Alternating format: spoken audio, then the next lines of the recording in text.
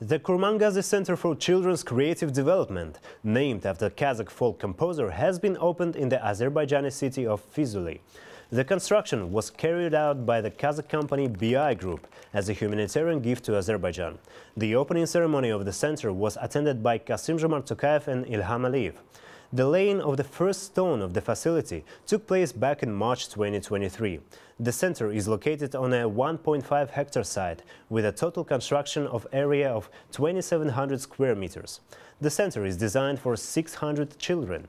In addition to creative disciplines, special attention is planned to be given to IT startups and the national culture of Azerbaijan.